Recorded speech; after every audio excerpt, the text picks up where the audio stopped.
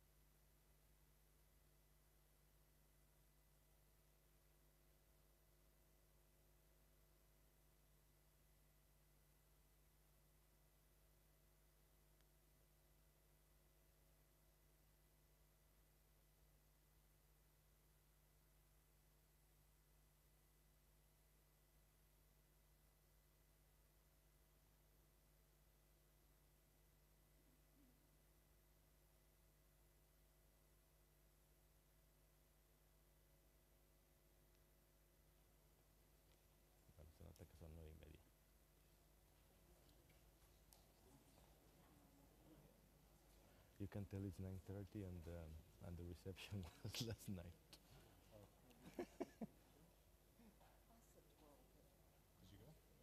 No, at the end we were starving. We went for dinner, Yeah.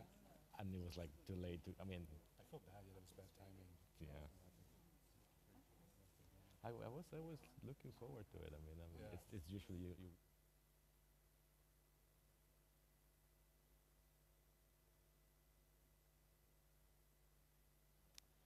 I think we can start if you're in agreement. Yes.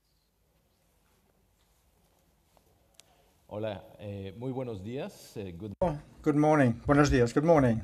and welcome to this roundtable in which we will reflect on the future of higher education and the role that teachers play in the construction of that future. And in so doing, in recasting the future of the profession, that of teachers and higher education personnel. Allow me to welcome our panelists and all participants present in this room, and also to say a word to thank the team of the World Conference on Higher Education for providing us with copious opportunities for the discussion on teachers. We had a panel yesterday. We heard from Education International. For information, there will be another panel, which will be the continuation, looking into the future of the teaching profession and higher education personnel this afternoon at 2:30 in room 2 in this very building. So we're very grateful for the organizers of the World Conference of Higher Education for these opportunities to discuss a very important topic, which is the challenges that higher education teaching personnel face today, but also how we can empower and engage them in the transformation of education, looking into the future, one that looks at the aspirations that we have for education as depicted in the Futures of Education report, excuse me, that we published last year. I would also like to thank the ILO and the colleagues contributing to the organization of this roundtable. My name is Carlos Vargas, and I lead the section for teacher development at UNESCO and the Secretariat for the International Task Force on Teachers for Education 2030, and it will be my pleasure to moderate this panel today. So today we have a panel which is very rich in terms of personalities and in terms of perspectives. Let me introduce you to Ms. Susan Hopwood. She is both the President of Education International and the Federal Secretary of the Australian Education Union. Thank you, Susan, for joining us. Thank you, Carlos. We also have Mr. Glenford Howe, to my left, who is actually a member of the CEART. As you know, the CEART is the Joint Committee of Experts on the application on the recommendations concerning teaching personnel, which is a committee that monitors actually the implementation and the application of this recommendation. And he's also a senior researcher at the University of the West Indies Open Campus in Montserrat. Yes, I'm the rapporteur. Thank you very much, Glenford. We have Mr. José Castiano to my right. He is the Vice Rector of the Universidade Pedagógica de Maputo in Mozambique. Obrigado. And we also have, to my left, we have Ms. Keishia Thorpe. She has been the winner of the Global Teacher Prize of the Barkey Foundation, and she's also an English teacher to 12th grade students at the International High School Langley Park in the USA. Besides her engagement as a teacher and having a teacher voice in the panel, she is also an advocate and a promoter of inclusion in higher education by helping high school students from immigrant and disadvantaged communities to actually access higher education in a somewhat competitive environment. Thank you for joining us, Keishia. Thank you. And last but not least, Mr. Oliver Liang, to my left. He is the head of the Private and Public Services Sectors Unit of the International Labour Organization. He co-coordinates the joint ILO-UNESCO Committee of experts on the application of the recommendations concerning teaching personnel. And he also has been engaged in the development of social dialogue frameworks for the participation and the collective bargaining of teacher organizations, but also in the development of policy guidelines, including for early childhood education personnel. Thank you very much, Oliver, for joining us. Before I give the floor to our panelists, maybe a little word just to frame the panel, coming from the conversations that we started yesterday in this panel that Education International organized, which speaks of the importance of reinventing, rethinking, and reimagining the higher education teaching profession. We have seen in the past 10 years at least, and since the last World Conference on Higher Education, we've seen that higher education has undergone profound changes in terms of societal need. Thank you.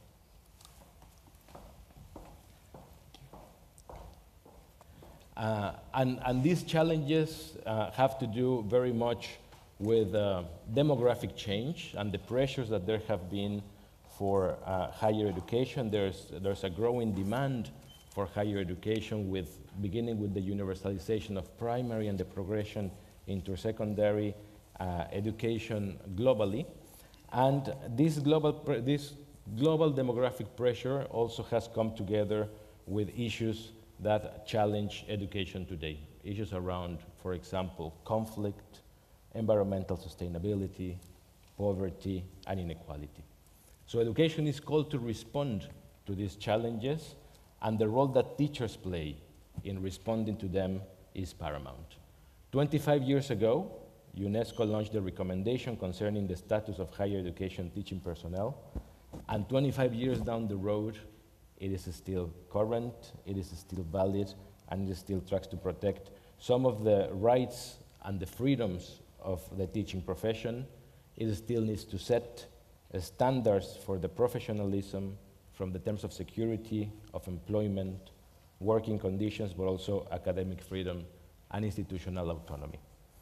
These issues around academic freedom and institutional autonomy are some that we heard last October when we had the past session of the CERT. And we heard also allegations about the violations of academic freedom and institutional autonomy, for example. And other allegations concern the reduced financing and investment in public education, in national universities, and the effect that this has had on the instability of the working conditions of higher education teaching personnel. In addition, trends such as massification, the growing privatization, technological advancements, changing patterns in funding and in labor markets characterize higher education today.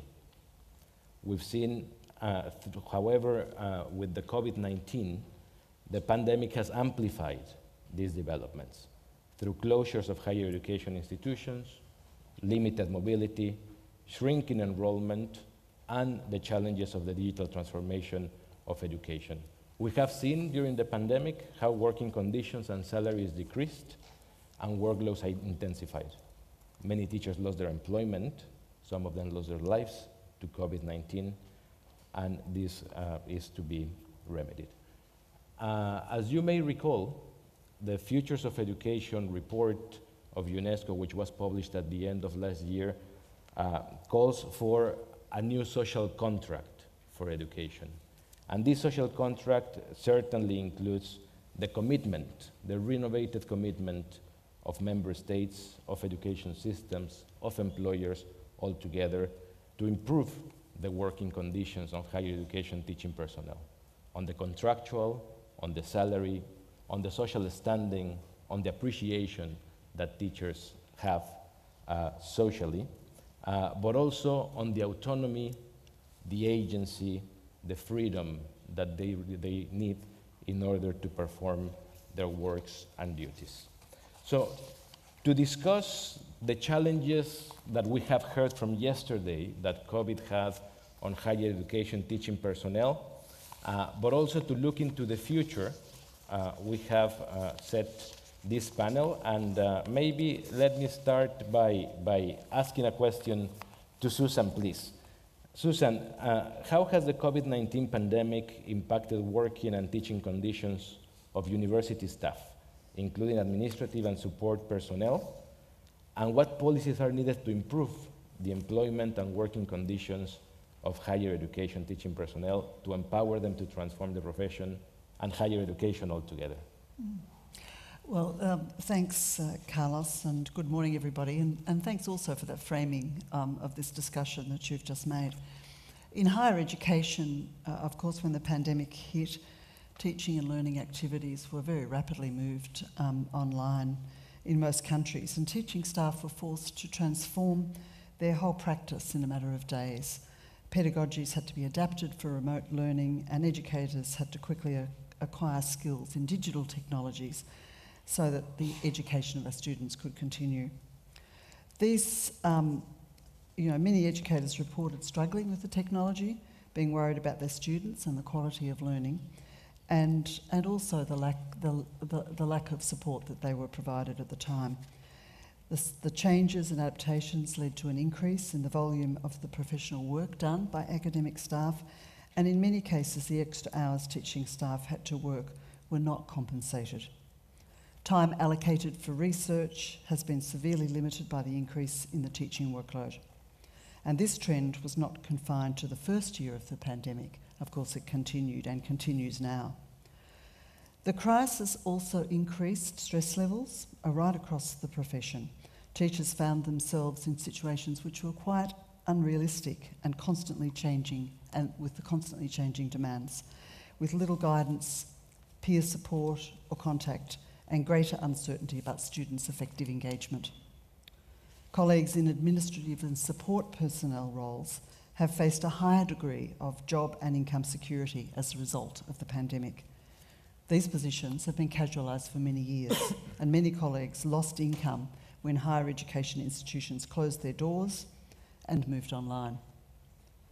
The pattern of reducing staff on fixed term or contract or casual contracts in conjunction with not replacing, retiring or resigning staff has intensified during the pandemic and resulted in severe staff shortages and, of course, increased workload. One aspect I would like to flag is the gendered impact of the pandemic on higher education. During lockdowns, female workers have faced a sudden and exponential increase in their professional, domestic and care responsibilities. And we need to pay particular attention to this because this is the sector of education where women are already underrepresented, especially in higher academic ranks. The pandemic is setting us further back on this front, and this requires immediate action. Now, what do we do about it? Well, first of all, in order to effect real positive change for the future of higher education, we need to recognise that many of the issues that came to the fore during the pandemic existed long before COVID locked down the world. In many ways, the pandemic is a wake-up call for us all.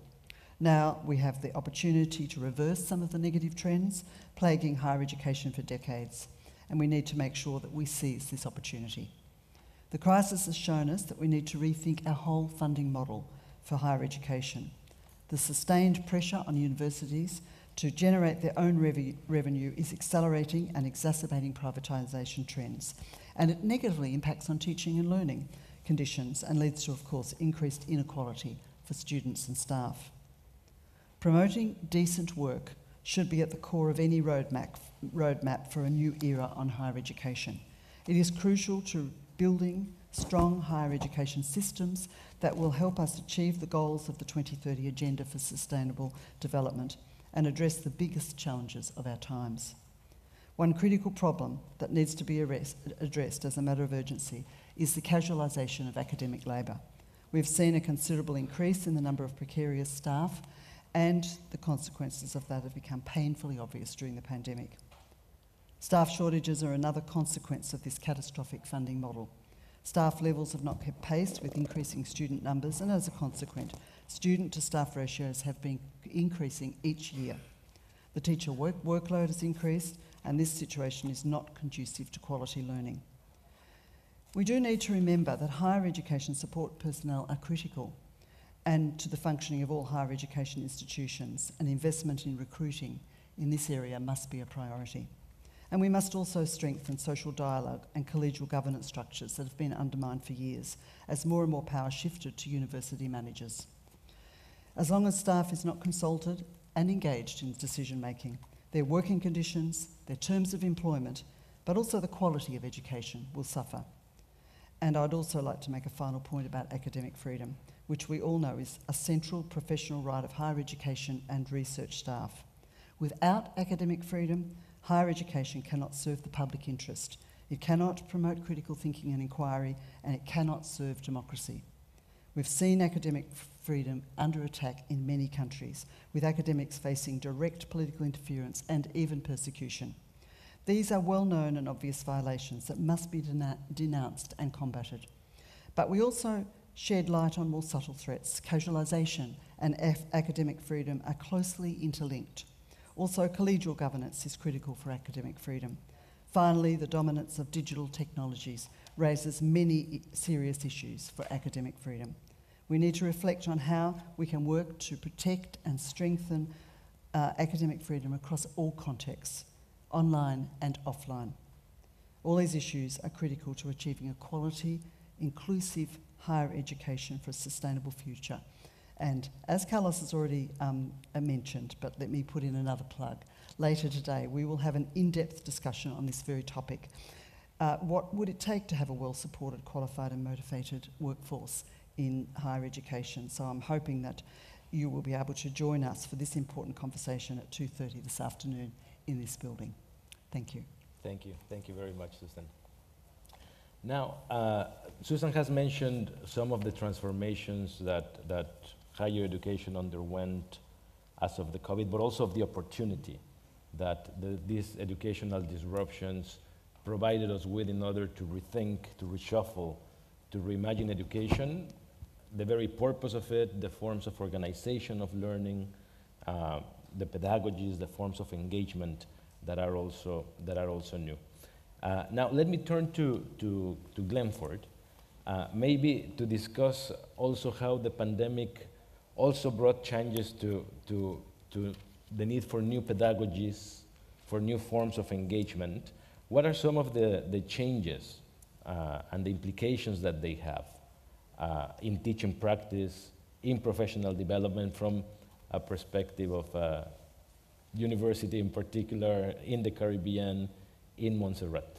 Thank you, Carlos. And I must admit up front that I've taken the liberty to sort of redefine the question that you've presented, right? Susan has done an excellent job in outlining the broad impacts of COVID on higher education institutions, I think globally. So what I want to do today is and the issues that she raised are issues that we deal with this year, for which I'm the rapporteur. But today I want to speak about the impact more on a particular institution. We cannot assume that the impact is even on all institutions, even those within the developed or developing world. So I'm going to look at just say something very briefly about the University of the West Indies. We were established in 1948 as part of offspring of the University of London, as part of the British efforts to rectify the problems with social and economic developments across the Caribbean region. When we started, we had 33 students. All of them were medical students. Today we have 5 campuses, and we have about 50,000 students and about 8,000 staff members, faculty and staff. In 2017, we decided to try to enter the global rankings to see how well we were doing as a university. When we entered, at that point, we were in 2018, we were ranked in the top 1% of universities in Latin America and the Caribbean, the top 1% of Golden Age universities 50 to 80 years old, and top 4% of universities worldwide. And we wanted to move into the top 3% by 2023. However, in the 2021-22 rankings, we have actually moved to be within the top 1.5% of universities worldwide from a field of about 30,000 elite universities and research institutes around the world. as part of the Times Higher Education Global Ranking System. Now, we have had a history of overcoming a lot of struggles, a lot of problems, and our Vice Chancellor, his position is that our approach to these disruptions have been radical rethinking, being steps ahead of them in order to remain responsive and relevant to the needs of our stakeholders. So, you know, everybody knows the Caribbean as a place of beauty. A lot of tourists like to come there, but not much is said about the devastating impacts of hurricanes that we get almost every year. Sometimes a hurricane could devastate an entire country, an entire island, and that would be very, really bad for the institutions which exist on the particular island.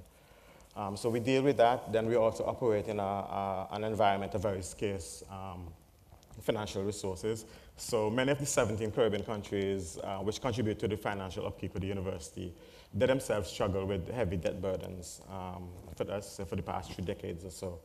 We have very supportive governments, but about 25 years ago, so we were told in no uncertain terms that we had to reduce our dependence on governments. And part of the reason for that is that the governments, or some of the governments in Jamaica, Trinidad, and Barbados were also establishing national universities. You know, so, and we as the University of the West Indies, we are a regional university to cover the entire CARICOM space. So we have actually reduced our dependence from about 90% down to 45%. So we get our income from student fees, the contributions to government, and also our entrepreneurial activities. That in itself is a remarkable achievement, I think. We've also had to deal with, our annual operating budget is about US 500 million. But we're required to then not only to fulfill all the various mandates which we have from the Caribbean governments, but we have to produce top quality research, teaching, and so forth. Now, in the beginning, I said a lot of people assume that, you know, that the impact of COVID is sort of even across universities, maybe in the developing world, but not exactly. Prior to COVID, we were already making a number of initiatives, undertaking a number of initiatives, which would have a significant impact, I think, or influence on the way COVID impacted us. We had to reimagine our university, and we were now branding ourselves as a sort of activist university, which really meant greater alignment of industry and academia, the expansion of access in tertiary education, and agility to global opportunities. And in concrete terms, what some of this meant was really establishing closer alignment with national and regional development plans, the various governments, and also with the sustainable development goals. So we try to get right in the mix of everything. One of the implications of this initiative is that we had to undertake a significant reforms within our finances, our efficiency, administration, governance, innovation, and just trying to reposition ourselves to be one of the key engines of growth for the region as a whole. So we also undertook a rebranding and a reputation improvement exercise and a revenue generation exercise. And that's about from 2015, 2016, when we had a new Vice Chancellor enrolled, so Hillary Beckles. And so it's like a major acceleration of initiatives which were already, some of them are already in place prior to 2015, 2016. But he took it to a new level altogether after the time. We established about 10 global centers in China, Africa, and in Europe, different places. And this again would also have implications for how COVID impacted us. We also established, in 2008, we established a global campus, open campus, to handle all of our online education deliveries. And we're now in the process of transitioning that into a sort of a global campus. We also had to look at what sort of graduates that we were producing. We were producing for the region and globally. And we wanted our graduates to be more aware of the environment so that they were more prepared for any eventuality that would affect their future or the environment in which they operate, they function. We wanted them to be aware of global events and to be knowledgeable and open-minded and willing to contribute to political, social, economic, and environmental and cultural issues nationally, regionally, and globally. And then finally, one of the things that we did, we really ramped up our relationships with a number of universities across the globe. There were we have an organization called Universities Caribbean. So we have similar institutions, Universities Australia, Universities UK. And at the moment, we lead that particular organization. But we had hundreds of MOUs with universities across the world. We took a very close look at each and every one of them, and to look to see whether they were actually working, whether they were benefiting the university. And we attempted to start to redefine these relationships, have new MOUs or cancel the ones which weren't working. And we also started to look to see what other new relationships and partnerships we needed to establish in order to strengthen our university. Now, in terms of the COVID-19 and its impact, our Vice Chancellor has noted that the COVID-19 pandemic for us is not a game changer, but a super accelerator. Our thoughts and strategies preceded 2020, the 2020 catastrophe. One of the things, remember I mentioned that we had established centers in China, and that really worked in our favor because even many weeks before the first case of COVID appeared in the Caribbean, we already had intelligence about the possibility that this could be major and that it would impact us. So what we did, we established a COVID-19 task force very early in the game. And that task force had the responsibility to get the university ready for when the first cases started to appear in the Caribbean. But also not the institution itself, but also the wider society. So we were very involved with our public health system, all the systems, economic systems, everything, to ensure that the impact was mitigated when it actually, and I think we have done very well in terms of the overall impact of COVID on the university and the impact on the wider society, just by being very agile and taking actions very early. One of the things that we also did was to ensure that we moved, I think Susan said in a matter of days, in some cases, some universities had to move their classes online. Well, we had many weeks to prepare. And what we did, we had, as I said, we had an open campus, which is doing a lot of our delivering of courses online. So what we did, we mobilized the open campus to leverage their expertise in training staff from the landed, the physical campuses in delivery, in providing counseling. We also used the open campus with its expertise to begin to prepare students very early for what would happen. These are the things that they should expect, and how teaching and learning would change for everybody, not just those who are doing online education. Right, yeah, I'm finished now. Of course, a lot of those things, we had a major challenge to, in the sense that I think most of you know about neo-managerialism and the whole emphasis that as soon as anything happens, the business people are always quick to say, well, we should do something to make sure that the university is operating differently, control spending and so forth. But our university took the decision, yes, we would take on board all of those things and we would refine our financial operations and so forth. But one of the things that the university decided very early is that it had a commitment not just to its students and to stay and ensure that the students got the best education throughout the pandemic. We also felt that we had a commitment to our staff, faculty and staff. And so therefore, we have basically shunned the worst types we placed emphasis on frugality, but we absolutely did not engage in any laying off of staff and the worst type of things that the private sector would have wanted us to do. And at the end, I think we've come out a much better university. Of course, there's certain things that COVID did also. For example, there's a lot of discussion now about the right to disconnect, and it's an issue which we discussed in the SEAT also. And it really pertains to, during the COVID lockdowns, a lot of things were, administrators were asking staff to operate at all ungodly hours, basically, night and day. Some meetings at 8 o'clock, some heads of departments meeting at 9 o'clock. And even today, now that the COVID effect has abated a little bit, some people still want to continue with that sort of practice.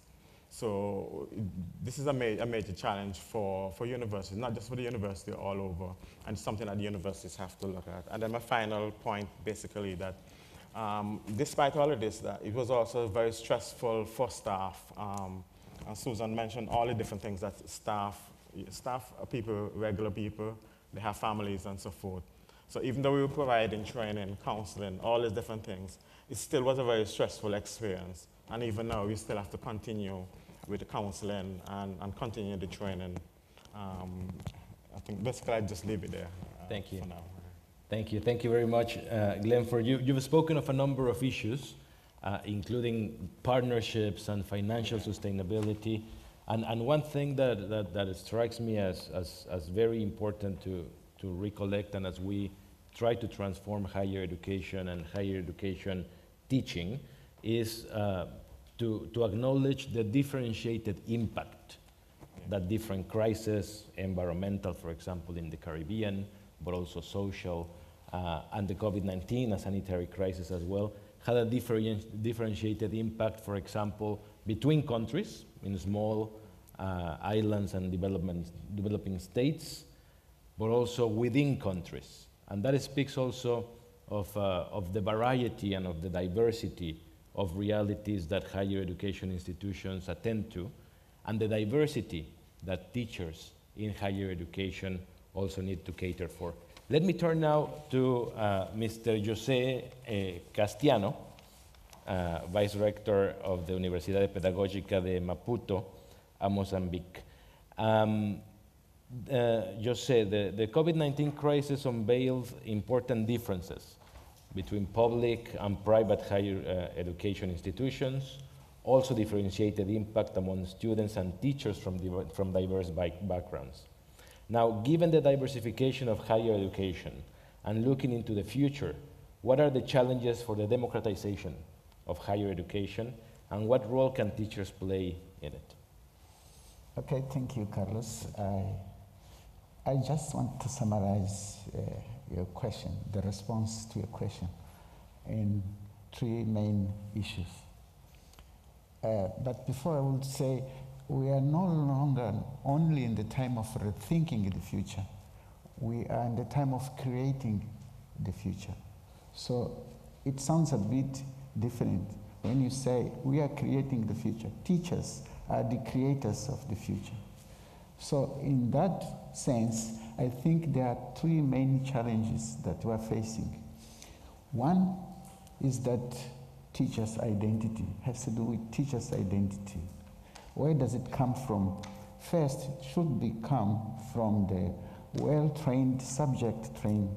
I mean, the teacher has some subject, scientific area where he teaches. He must know what he teaches. Secondly, we lost 50 years ago, we lost the tradition of teachers' association to fight for their rights. So we no longer have those because of neoliberalism on those old system that was put inside. So teacher identity is lost, or social identity, because of that. But I think also it should come from better payments and investment in education. Teachers creating the future, they should be the first defenders of education against the disinvestment that all our countries are suffering now. For instance, the budget for the university and the teacher training is sinking drastically. The second issue I think it's important is to think on this, let's say, digital transformation, and what does it mean for teacher training for the future. I think teachers, they need support in infrastructures, not only in training, to create or to enable a learning environment for the students, but also in infrastructure. So the pandemic, as you asked, it showed how far behind are teachers in front of their students. I would say, as I'm from the philosophy, that teachers we have traditional teachers and postmodern students. And that is the striking part of this situation. And we have to support teachers. They should not run to buy airtime when the conference from Barcelona or New York it is. That's how it happens. So that is the second issue. The third one is what you said. The democracy in Africa has shown how diverse we are, from gender diversity, cultural diversity, political diversity. But the main diversity, I think it has showed, is social diversity. We have students who are very, very, very poor and coming to high schools, to university. So that divide between rich and poor has grown. And even when we speak about diversity, we just think about gender, culture, political, but that diversity is the main one, I think, and it is a challenge to create the future. I read yesterday, no one should be left behind. So how do we do that when we don't invest in the diversity? So I think that's where the main challenges I see. So summing up, identity, teachers' identity, then this digital divide that we have, and then what I spoke about, how to create teachers who create defenders of democracy. Teachers should be the defender of democracy, the first one in our country. Let me just sum up, say we are celebrating the centenary of Julius Nyerere, de Mwalimu. If he were alive, it would be 100 years now. So he was the one who put it together, what I said. He said, there is no development without education, self-reliance education. There is no development without democracy. You must free the energy of people through democratic ways. And I would add to him, there is no development with this digital divide that we have of teacher training. Thank you. Thank you. Thank you very much, Jose. And to add to the anniversary of Julius Nyerere is also the 100th anniversary of Paulo Freire's pedagogy of the oppressed, and also to think about the pedagogy of hope. I think that would be a very good combination. And at the heart of it, and at the heart of what you mentioned as well, in terms of the democratization of higher education, it's important to have hope. It's important to recognize and to acknowledge diversity, social diversity that is beginning to enter, if not fully yet, the classrooms and the faculties of higher education institutions. We want to assist to that transformation of higher education from the ivory tower to a public, to a common good that actually advances society and that includes all members, all ethnicities, all genders, and all social groups. On that note, let me turn to Ms. Keishia Thorpe, Global Teacher Prize winner, to continue talking about probably the diversity and the democratization of higher education, the representation of different social groups in higher education faculties is still somewhat limited, and the coming of non-traditional first-generation students has also caused challenges in terms of how we open and what kind of supports teachers can provide to disadvantaged learners. Now, Keishia, having experienced discrimination and inequality in education yourself, you have mentored immigrant students from disadvantaged communities to access higher education. What advice would you give higher education teachers to support non-traditional and first-generation students, and to education systems to improve the representation of social diversity in classrooms and faculties? Kishi. Thank you so much for that question, and it is a pleasure to be a part of this panel. I know that we're talking about higher education, but I definitely think that my perspective is also as equally important because I'm a high school teacher who is preparing students to take that next step to higher education, and a lot of time we see that students at this level become very discouraged because of all the challenges that college go through internally, and also some of the challenges to access for themselves. So I'm going to start out by just saying, for myself, as a high school student in my native country of Jamaica, that's where I had my first experience with inequality in education, because I'm also was one of those students who was considered economically disadvantaged. And like most people who grew up in poverty, I too dreamed of going to college and breaking that cycle. And I knew that graduating high school was not going to set me up for the kind of level of success that I wanted to have in order to accomplish my dreams. So when I graduated high school in Jamaica, there were more than about 30% of people that were below the poverty line, and the highest percentage of those were school-age students, which would have included myself. So I understood early what the value of having a higher education would be. And fast forward, I earned a scholarship to a university in the US. And as an international student, I too had many challenges navigating a new world and the pressures of really keeping up with my grades and my scholarship. Simple things like grammar and spelling made me score low in my English classes, even though I was great at English in high school. But because my professors did not care about the differences in our education system, so instead of being scored on my critical thinking skills, I find myself being heavily criticized and penalized for things like spelling and grammar. I was even discriminated against because some of my professors at the time thought my accent was too thick. And other times, because I was simply black or I was an immigrant. And some of those stigmas were also because of the political environment as well. But I had to learn how to adapt quickly, and I had to teach myself how to navigate those challenges, especially when I was in the classroom with professors that did not look like me. And I know we also briefly talked about representation, so I'll go more into that a little bit later.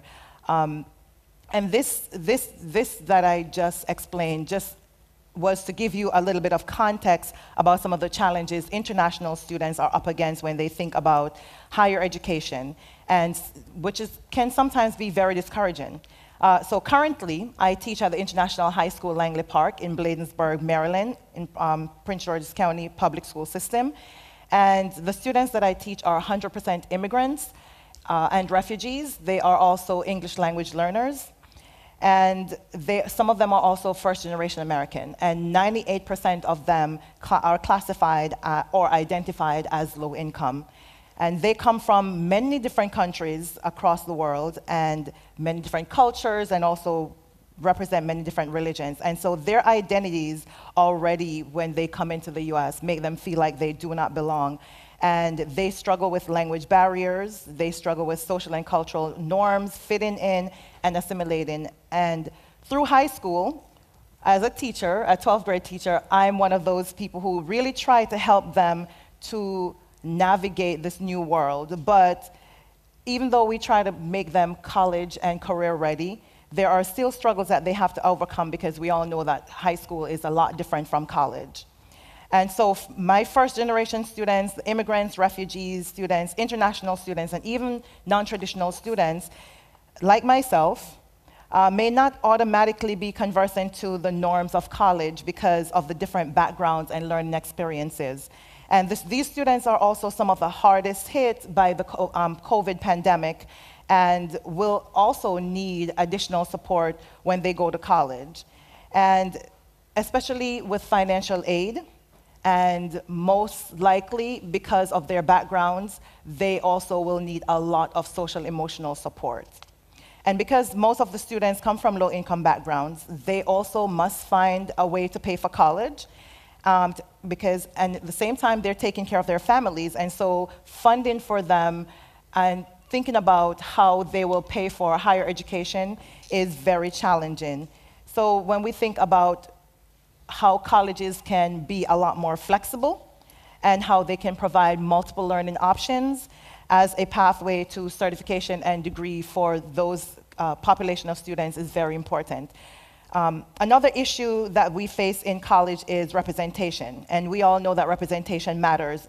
Even though we think of representation and the impact from K-12 education, a lot of time we do not think about the impact of representation in college. And I think it's equally as important because these college students are coming from a lot of diverse places, and our teacher force in colleges are not as diverse as we would like it to be, and so they're really behind in catching up on the diversity of representing the diversity of students that they teach. This is not just a problem with minority students feeling that they don't belong in the classroom, but also some of these colleges and college professors do not have updated curriculums, and we talked about pedagogies, right, and syllabuses to add courses that include and represent their student population. And this form of curriculum discrimination discourages students from pursuing certain disciplines in college and also limit their college options. And especially true for minority students and female students who especially want to enter into the STEM fields. So, there are ways that higher education teachers can really contribute to transforming education beyond the qualification of learners and develop an ethic of care and solidarity to instill a sense of belonging and responsibility for the world. So colleges may need more overt guidance to help these students navigate parts of the system. Professors in particularly need to take into consideration the challenges of the postmodern students that we talked about earlier. Especially during this pandemic, they need to really figure out how they can support students. These professors as well also need to, they also need help from college administration because they can't do it by themselves. We talked about democratizing education, which I think is so important because students also have a lot to say, and they need colleges to listen to them because a lot of times they also have a lot of the solutions.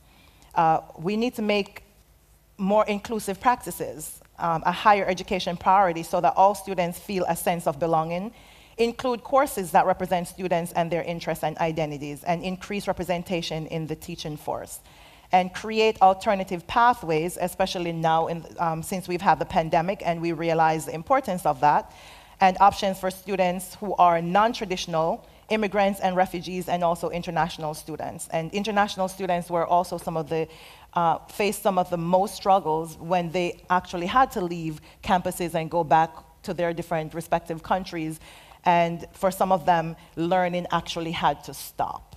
And so this created a major crisis for a lot of students who had to feel like they had to start over. I think during the pandemic also we saw a lot of efforts by professors to adapt to remote learning, and often considerably at their own cost, time, and energy, and this should actually really be recognized and acknowledged because they have put in a lot of work. However, professors do need to support and cater to the students that they serve, particularly for those whom the standard weekday class schedule is so unrealistic. Even though those students are still in the minority in terms of higher education enrollment, but their complex lives should still be recognized, and technology and more flexible ways of meeting and learning, meeting their learning challenges will be a part of this.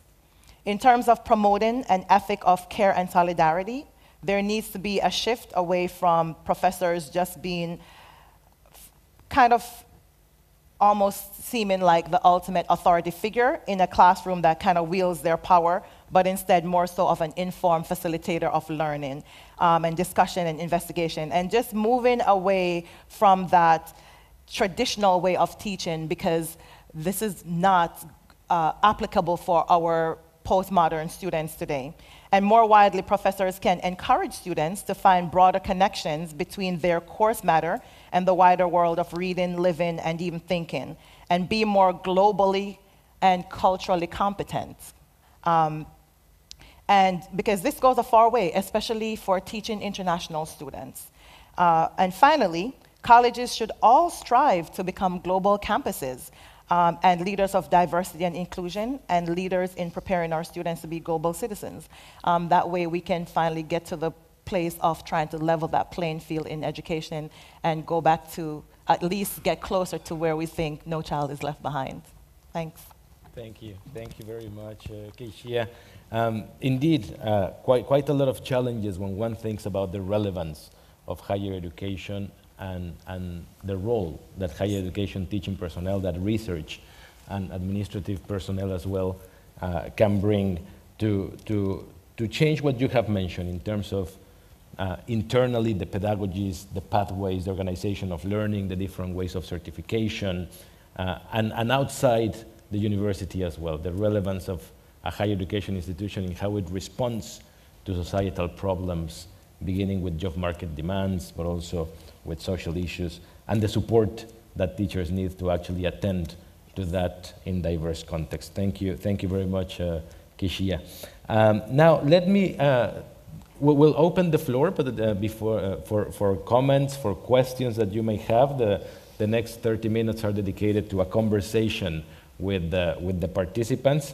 And to moderate that, we have my colleague, Mr. Oliver Liang from the International Labor Organization, who will be able to give you the floor also by a raise of hands, but I'm sure he has questions of his own and to frame this dialogue. So over to you, Oliver. Thanks very much, Carlos, and thanks everyone on this panel. I think this was really a very rich and interesting panel because it kind of went beyond a little bit what we heard yesterday. Yesterday we heard a lot about how COVID has changed higher education. I think today we went, as Susan said, looked at some of these things that were already changing way before COVID.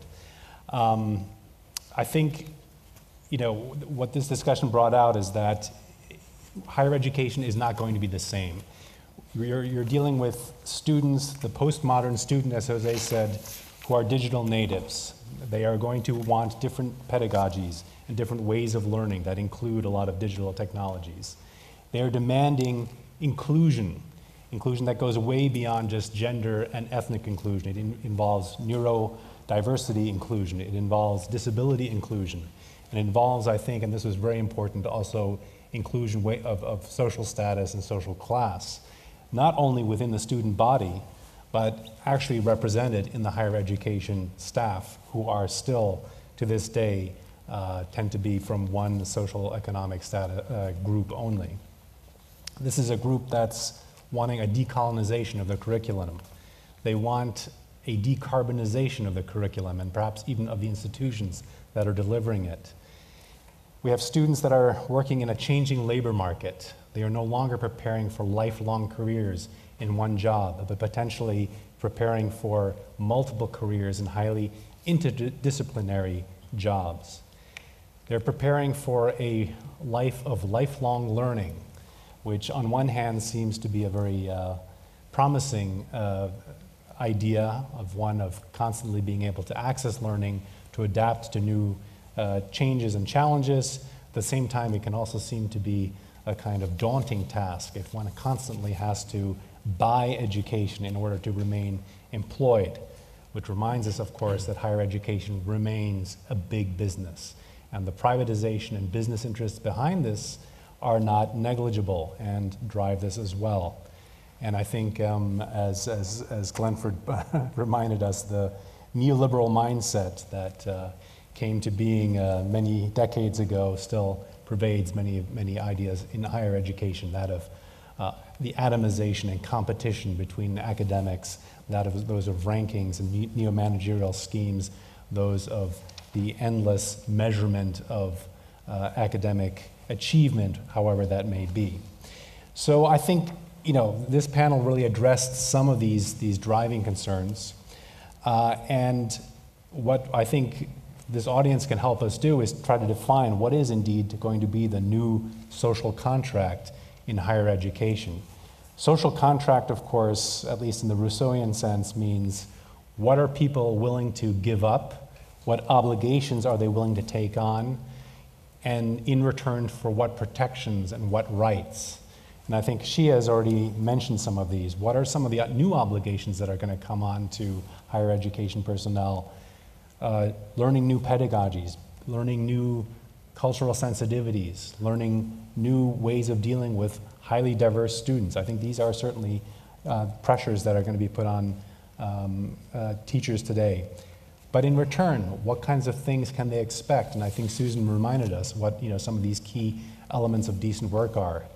Being paid living wages, having contractual security, having employment security, having autonomy, and of course having the freedom but also the culture that enables association, trade unionism, and collective bargaining. So I think these are potentially some elements that could go into that.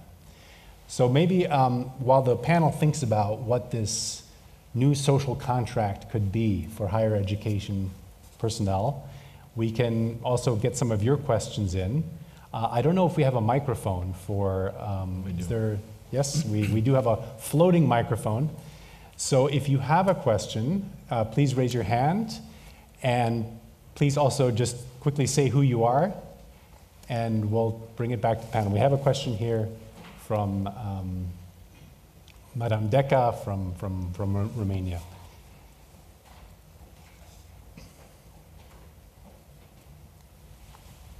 So good morning, my name is Ligia Deca and I'm a presidential advisor on education and research in Romania, and I've listened to the panel speaking very eloquently regarding the challenges not just for higher education teachers but also for learners in general, and how do they bridge the gap towards higher education.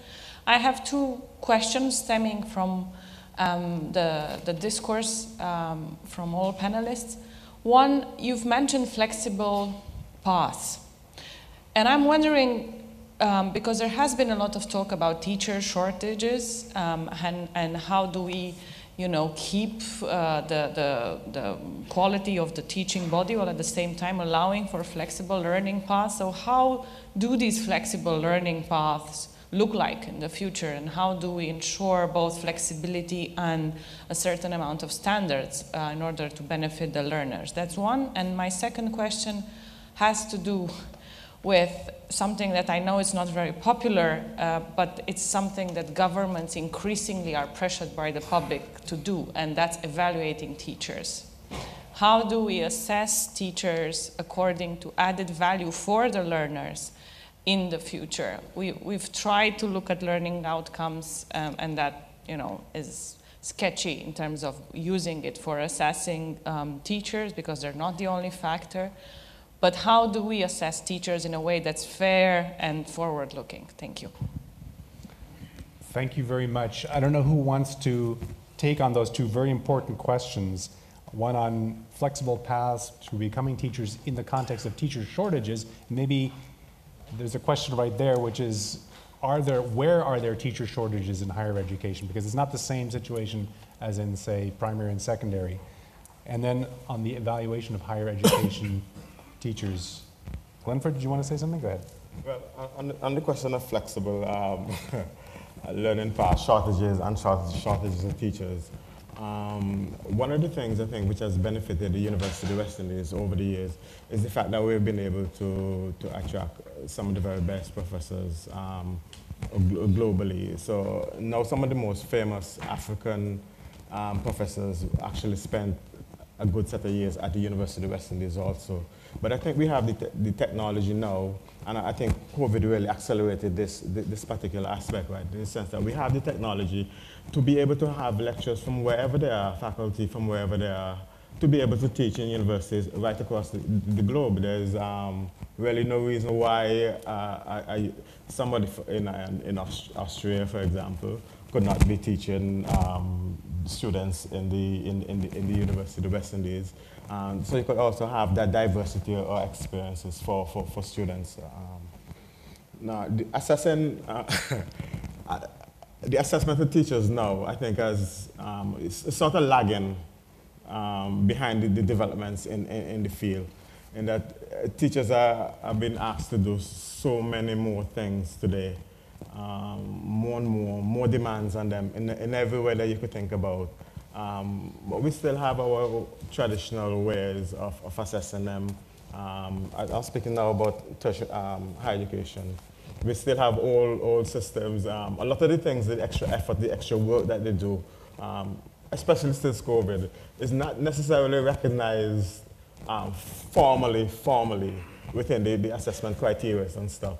So I think that's one of the major challenges that we have to now do, is to develop more appropriate ways of assessing teachers and also engaging in the development, professional development of teachers. Thank you. Susan, did you want to add something? Yes, just I think on the issue of assessment of teachers, I think I'd make 2 points. In the development of any, methodology program around assessment of teachers, it must be done in the context of the support that teachers are provided. What we know, I think, is that teachers are not provided with the sort of support that we think is necessary for them to fill their roles, whether it be the provision of pedagogical training, whether it be around support in terms of remuneration, even the valuing of teachers. So if we actually set up systems of assessing teachers without looking at that overall context, then in fact what will happen is that you more likely move to that sort of notion of learning outcomes, which is certainly not the way of assessing teachers. So there must be considered as a holistic approach. What is the purpose of it? How do you actually engage the teaching profession in development of that appraisal process? And what is the support mechanisms that are provided along the way, pre-teaching, but also during teachers' careers, so that there is what we call continuous professional learning. I think that's a major issue around it. It's sort of also linked to that notion of teacher shortage, actually. We talk about teacher shortage in higher education. You actually have to look at the conditions under which teachers perform their tasks. Talked a little bit about those already, but unless you address those underlying issues, we will continue to have a shortage of teachers.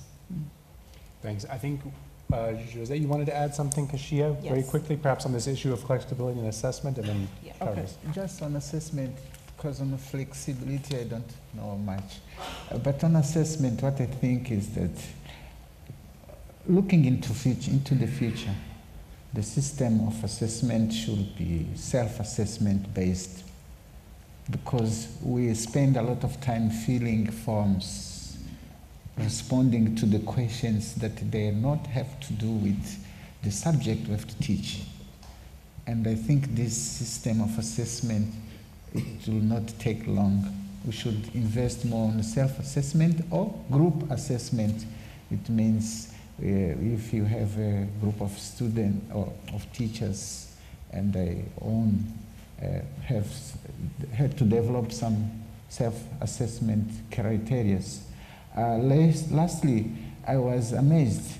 I visited Finland 2 months ago. They have 2 no's. One no is they don't have this ranking system that the world is fighting for. Second no is that they don't have teacher assessment in that way that we mean. They are more on the self-assessment system, and it works. So I mean, on that issue, we should change also our mind, our modern mind, from control knowledge to more of autonomous knowledge. That would be my answer to that. Thanks. That's very, I think, a very useful direction. Kashia. Yeah, I wanted to address the flexible pathway question, part of the question. So because of the diversity of our student population, colleges need to provide a lot more options and different pathways for students to be able to be successful in terms of their ability to want to pursue higher education, a lot of time is discouraged because they don't find it necessary. For example, immigrant students, they're mostly English language learners, and it takes 7 years to acquire the knowledge. Most of them, say for example in the US, they come in some parts of high school, and high school we know is 4 years, so they're already halfway off the mark of that 7 year. So by the time they graduate, they'll never acquire the language, most of them, to a native perspective where they can really take on the rigor of college. And we know college mostly is academic, and they're not able to take on that rigor. And so colleges should find other pathways for those students who want to be successful. We're thinking about No Child Left Behind, right? If we're not providing options for those students to upskill themselves and to prepare for the workforce, then we are leaving people behind, right? So we need to figure out what are some of those career technical courses that students, for example, in high school, that have been doing, and take some of those, move them into the college level where they can have a higher level of training in those fields so that they can be more productive in the economy and in the workforce. So they can actually join the workforce and not join it at the bottom and struggle to climb the ladder, but because they have the desire to have a higher level of education and enter the workforce at a higher level, they should be provided the opportunity to do so, and colleges should think about that. Yeah. Carlos, did you want to say something? Yeah, just something to go back to the issue of assessment, which I think that has been already very well reflected upon. But just maybe one comment around the transformation of education and how we look at the future of education as a collaborative profession. So I think it is very important in transforming education. The new social contract for education proposed by the Futures of Education report is a move from the individual achievement to the collective work of communities of practice, of communities of reflection around one's own performance, like Jose was mentioning, the self-assessment, but assessment needs to move also in this direction. It should be collective, and it should be, the very purpose of assessment is the improvement of teaching practice and the relevance of teaching practice. So in that respect, I believe that can only be possible one enters into conversation, one reflects on their own practice and can put it into play with others. So just to say, this issue and I think we see today the fear of assessment has to do with this imaginary of meritocracy, of individual achievement, as if teaching was an individual profession, when it is a relational profession by nature. So this fear of assessment has to do with the individuality of being judged against certain, certain parameters, and that there might be sanctions for the work that we do or that we don't do. So I think we need to do away with the idea of an assessment that is punitive, that it is to sanction, that it is to pressure academicians to publish in top journals, to travel to the most conferences. And these metrics of education is the ones that we need to do away with. So a more collective approach to education, a more collaborative fashion will also yield to more collaborative ways of assessing who we are as teachers, what we do as faculties, and the effect that we can actually have on society. Thanks, Carlos. Yeah, and you raised the issue of also how do you judge or how do you appreciate research versus teaching, which is probably going to play this as well. We have other questions, and maybe we'll do this round a bit faster and try to give a little bit more time also for some other questions. Go ahead, sir. Thank you very much. I'm Alfred Mwanza from Kwame Nkrumah University in Zambia. I think that listening from the conversation from yesterday and today as well, hearing a lot of challenges that are faced both by students as well as the teachers or the lecturers in these institutions. My concern or probably what I've not heard is the issue regarding this differently abled lecturers and students, because the impact actually of COVID-19 has been severe on this group of students and lecturers. And some of these students, when they come to universities, they have got other expectations.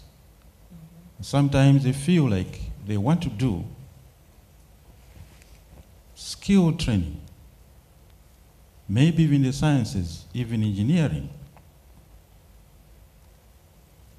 But we face a lot of challenges in terms of infrastructure, in terms of equipment, and such that when this group of students come, they get disappointed, and sometimes they leave university, and sometimes they are forced to change from what they aspire to do in the sciences and to social sciences. Don't know what probably UNESCO come to assist our institutions in the aspects of infrastructure and equipment so that this group of students are not left behind. Thank you so much. Thank you very much. Yes, the very tough question about infrastructure and how to get that, but not only how to get it, but to keep it functioning, the sustainability behind it, and making sure that it stays in the hands of the universities and not into the hands of private companies. Those are challenges. I don't know if anyone wants to take on that challenge. It's not...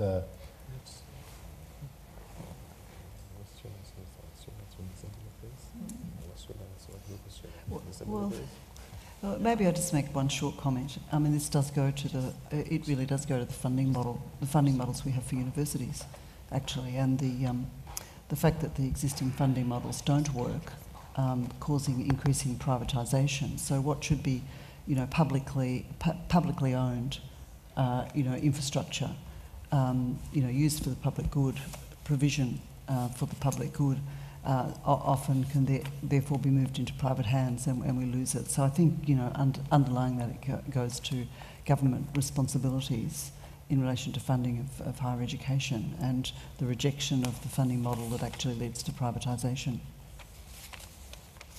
Okay, I mean, it's clear that, you know, governments have a role here, but public-private partnerships probably do too, and the question is how to keep those in such a way that the governance of them still remains in public hands. And I'm wondering whether or not university partnerships can play a role here too.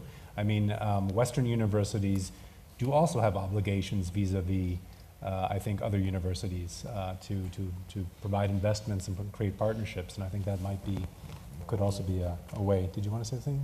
Yeah, we just want to say our position at the University of the West Indies in response, because remember, we're just coming out of a severe global financial crisis, and then COVID just made things so much worse, right?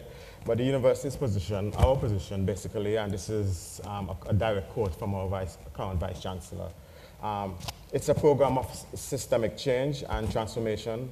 It's a partnership model in which academic leadership will partner progressively with owners of private capital, with development goodwill, and with the global community, with a consciousness of commitment to the advancement of the Caribbean.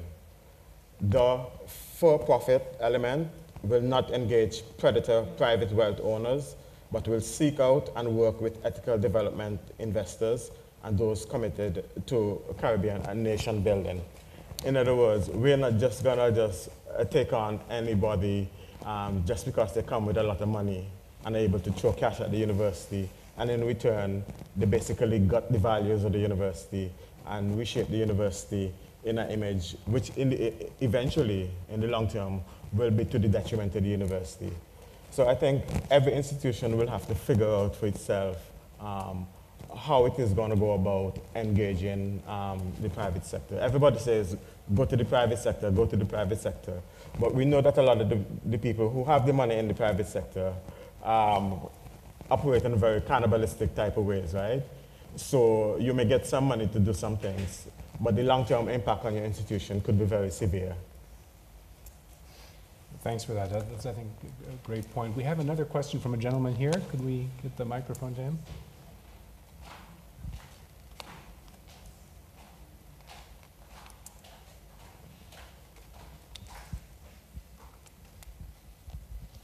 Thank you, Chair, and thank you very much for all your contributions. I'm Andreas Keller from the German Trade Union for Education and Research. I'm representing as well the European region of Education International. You were talking a lot about the more and more diverse student population and the challenges for teachers to support, to encourage, to empower students. Disadvantaged students, diverse students. On the other hand, teachers are as well role models for the students. So how could we manage to make also the teacher body more diverse, that the teachers reflect in the diversity of the whole population?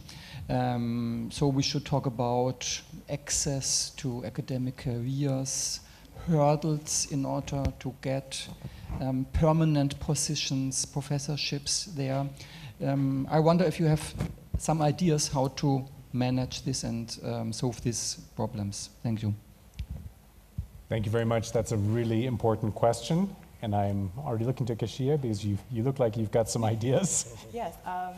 Of course, you know, as a minority teacher in the US, I think there are a lot of things that, not just colleges, I mean, it starts at the bottom.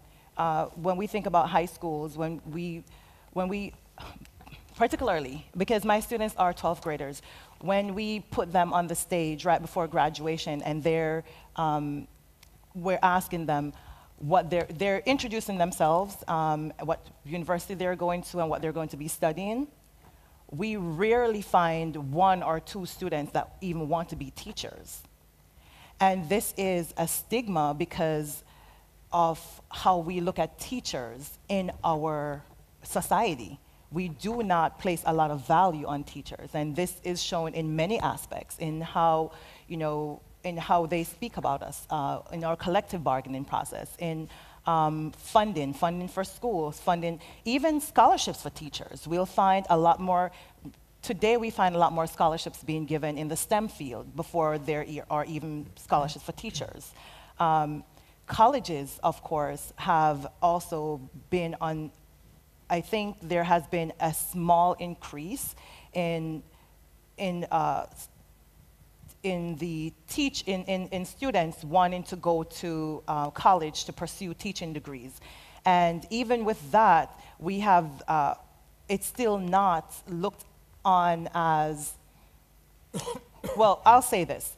The students that are actually going into college to pursue, and this is what research found as well, the students who are going into college to pursue a higher, a teaching degree are not necessarily the students who are from higher socioeconomic background. They're usually those at the bottom. So that already also put another stigma on the teaching profession, because we are classifying teachers as at the bottom, because these are the students that typically will want to pursue teaching careers. And so when we think about it from a higher education perspective, getting into some of those teaching colleges is also getting into a really good teaching program in college is also very challenging, because students of color who don't have the finances are not supported to get into those programs as well. And also the large student debt, we're thinking, okay, well, if I become a teacher and I'm a minority and I get out of college, this debt will linger over my head forever and I will never get to pay it back. So there's really a lot of different challenges. The assessment to go into those teaching programs sometimes are a lot very biased as well, as most people would, it's a controversial issue, but they would say that those assessments are biased as well. And it discourages a lot of teachers. There are not a lot of support either. So some solutions would be really to figure out how school districts, hire and retain teachers of color.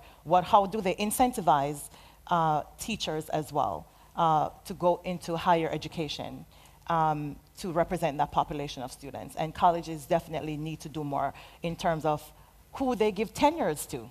There are not a lot of teachers of color that gets tenure. They get to be the adjunct and the associate professors. So, those are different things that they need to look into as well. No, thank you. I think that point is very key, because the transition from graduate school to actually full professorship goes through a kind of, at least in the United States, through a long series of very lowly paid adjunct professorships and so forth. And my recollection from my grad school days is the people who could survive that tended to be people who had the means and the parents who could sort of support that kind of lifestyle for sometimes several years. I'm sure we have very little time, but perhaps Jose and then Susan, if you want to just add something quickly. Okay, just few words, Oliver. Mozambique, where I come from, has invested a lot in girls' education. So far that at my university, it used to be the most diverse group, girls and men. At my university, we had last year 56 of the students are girls, higher school, at the university. That's a big, big investment that we had.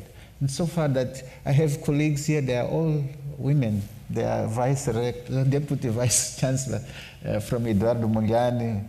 There are 3, and I'm alone as a man. Yeah. But you're up on stage. There is another serious. Yes, but I'm on stage. But another, seriously, it is a research field, how content-wise that diversity can be removed. For instance, we have observed that when you form a group of students and 3 are men, 2 are girls, and they are given tasks, the girls, they just speak about soft issues like introduction and resume, but the hard things are only men. So we tried also to change that no. The hard stuff should be spoken by women too. It's not just introduction and then resume. So there are challenges in the research. It's not only to bring girls to the higher education, but also to see how content-wise they are accompanied. But my last point is I want to go back to infrastructure. And I think the UNESCO, if could help us to remove some regular or legal issues that impede that we have infrastructure. For instance, this, how do you call it? It's called, I wrote it somewhere here, the procurement system. Instead of fighting corruption, is enriching the corrupt. And it's insane. I mean, so they should be removed and think for the future other ways of, let's say, financing infrastructure. That's what can be done, I think so, I think so. Another thing is what you said, Western universities, they have also responsibility to help us with infrastructure. It means I don't say they should send things, but also help in fighting for investment, more investment in education, you know? And through the collaborative projects to see how the issue of infrastructure with let's say computers and other things can be this gap, what I talked about the digital gap can be removed. Okay, we're out of time, but maybe if you wanted to say the one last thing on diversity? Yeah, thanks, Oliver. It's a great point, I think, you make, Andreas. We must address the issue of diversity amongst our teaching and research staff in higher education.